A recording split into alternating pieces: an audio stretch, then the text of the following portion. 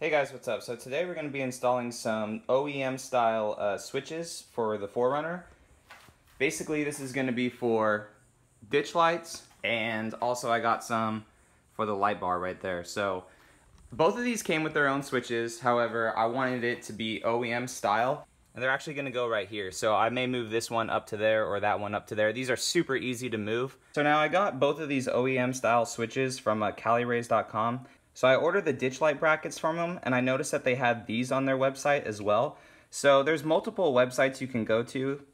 You can go to aironboard.com, or you could just get it from CaliRays website. But the biggest thing is make sure that it's for your 5th gen 4Runner. If you have a 4th gen 4Runner, these are a little taller, but just make sure your year specific, it's for your 4Runner, FJ, whatever. So depending on whatever you have installed in your vehicle that you're going to be putting the lights on for, the red or whatever positive will always go to positive for your battery. I've just been grounding everything into this factory ground right here. The fuse box ground goes into it. So I just take a 10mm right there, take it all off, and then I've been putting all my grounds under that. So the first thing you got to do is take this little grommet off. Now this grommet, it used to go right there.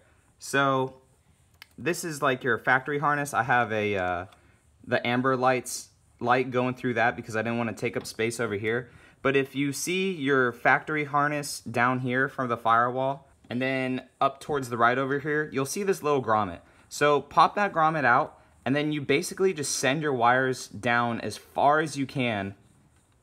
Just keep sending them down. And then they're gonna be inside your cab, and I'll show you where they're gonna start to come from. So here's your parking brake right here. If you just follow it up, right up here, this is where one of my wires came down from. So the other one kind of got caught up in there, but you just have to reach up there to feel for the loose wire. So basically looking back at it, you have your parking brake right here.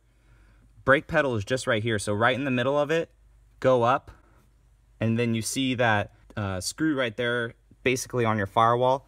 It's up under that in that area right there. All right, so we're just gaining access to this area. So depending on how much you want to take off of this, you may have to undo your steering wheel. There's 2 screws up there. Turn the steering wheel, all this pops off. But when we were doing my friend's vehicle, I was able to get into everything that I needed right here without really having to undo that. So we undid that. Actually, we undid it, but we didn't have to. So don't be scared. Go lightly with it. But all you have to do is just come in here, kind of put your fingers back behind this, and just pop. That's it. I mean, all these vehicles, they're just put together on an assembly line, so everything just pops into place. So like that. Now don't bend too much right here because you don't want this to potentially crack. It is very thick plastic, but it will potentially bend. So just pop it out right here, get your fingers underneath, pull it out more, and then you have all the room that you need right here. As you can see, you have full access to everything. Now, depending on where you want it, you have your blank ones right here. Basically, all you have to do is just pinch them out. So you just have those little pinch holes on both sides, and you just pinch it out and push it out. So there's a blank one. So now with the stock ones, because I don't want my 2 ones that I'm going to put in there right now to be on opposite sides of each other. So with the stock ones, if you want, you could pinch them, pull them out, and put them somewhere else. But all you'll have to do is just take the harness out of the back of it first, pinch the housing out, basically this, put the housing back into wherever you want it, and then just put the connector back into it like you would a light bulb or something like that. All right, so in hindsight, I put the inverter one up there for now. If you look, I don't know why Toyota did this, but you could see different notches for different things. So I was trying to move the inverter over, but the inverter one has that notch right there, and this one doesn't. Now your replacement ones are just flat and they just tab in up here, so you don't need to worry about wherever you put your replacement ones, but that was kind of annoying. So now I have the inverter up there. I'm gonna put a blank panel right here and then have my other 2 right here. So I'll go ahead and put a wiring diagram for the CaliRays ones up right here.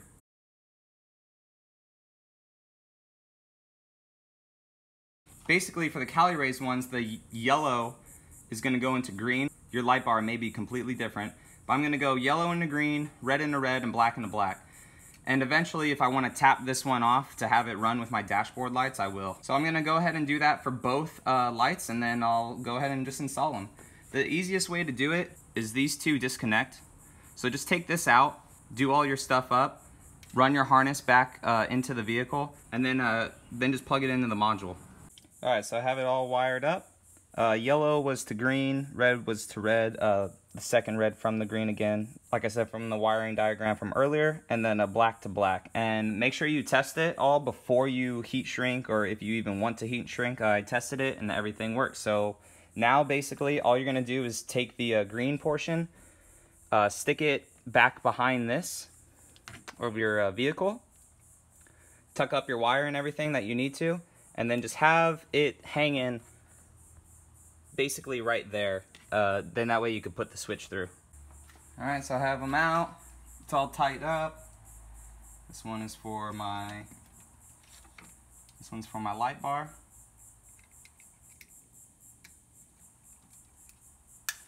Well, make sure it ties in. Go ahead and send the wire back that you don't need. Boom, plugs right in. Super sick. Ditch lights. And it just goes right into the housing. Make sure they're nice and snug in there, and then you just take this, put it back into place. Alright, so we'll go ahead and turn them on. The light bar on, and we got the ditch lights on. Alright, and here they are both on. Definitely need to clean this up a little bit, but it's kind of hard when that wiring's a little shorter than it should be. Yeah, and then both switches, they illuminate.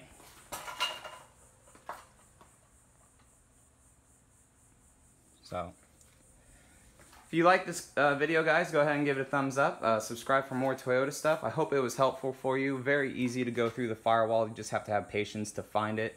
And very easy to just pop that plastic panel off. If it wasn't for recording around it, you know, our job maybe to wire up your stuff, depending on how good you are with splicing and everything. But like I said, go ahead and give it a thumbs up, subscribe for more Toyota stuff, and I'll catch you guys in the next one. See you later.